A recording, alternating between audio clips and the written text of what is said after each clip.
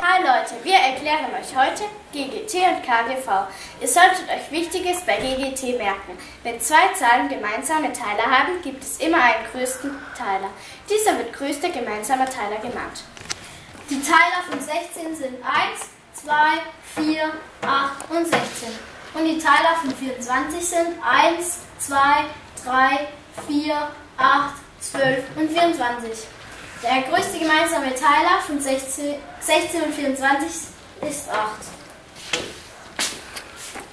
Wir haben euch hier ein paar Aufgaben zum Lösen hingeschrieben.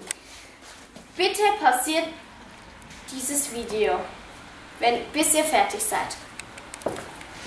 Ihr seid schon fertig? Super! Hier sind die Lösungen. Teiler von 64 sind 1, 2, 4, 8, 16, 32, 64.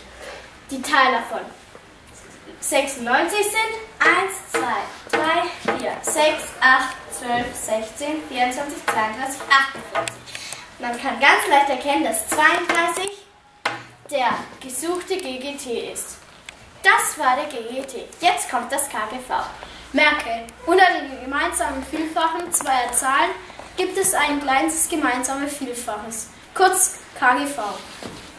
Ein Beispiel. Vielfaches von 7 sind 7, 14, 21, 28, 35, 42, 49. Vielfache von 6 sind 6, 12, 18, 42, 30, 36, 42, 48. Das kgV von 6 und 7 sind 42. Nun haben wir euch noch ein paar Aufgaben zum Lösen hingeschrieben. Pausiert dieses Video, bis ihr fertig seid. Ihr seid fertig? Super! Hier sind die Lösungen. V30 sind, das Vielfache von 30 sind 30, 60, 90, 120, 150, 180, 210, 240.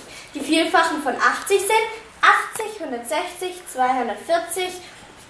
Und nun kann man erkennen, dass das kgV von 30 und 80 240 ist. Wenn euch das Video gefallen hat, dann lasst doch einen Kommentar da und einen Daumen hoch.